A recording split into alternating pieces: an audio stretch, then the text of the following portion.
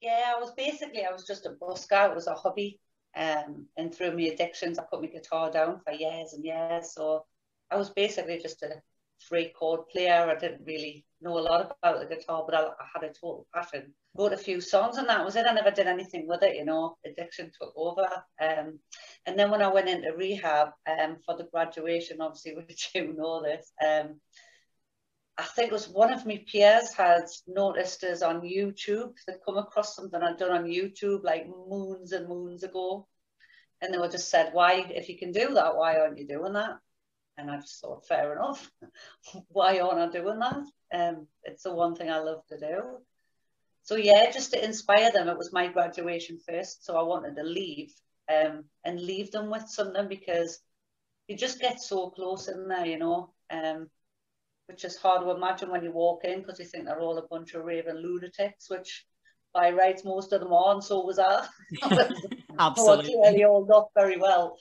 But yeah, just as kind of a gift, you know, to leave them a little bit of inspiration. I wrote a song specifically for them and called it Lost and Found, which obviously the title of the name, Lost and Found, you know, will all come from being lost. And I felt found.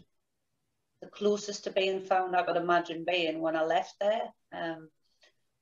So I decided to get the group together and do a group performance, which was just wacky and out there like me. It was just something no one's ever done. Normally the tutors or the recovery workers, the project workers, they normally play a song and everybody has to sing a specific song that you choose, you know. So we chose mine and I had all of my little crew in there, all the rest of the peers, doing a performance, stripping their shirts off and stuff, and just completely wild and wacky. And it was going to be a graduation to remember, and it certainly was.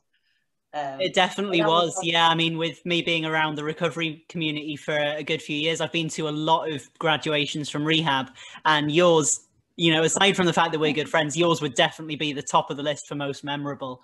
It was absolutely brilliant. It would have been shocking for you as well, though, because we hadn't long met. Yeah.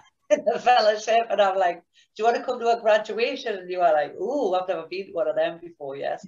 Definitely never seen anything like that before since.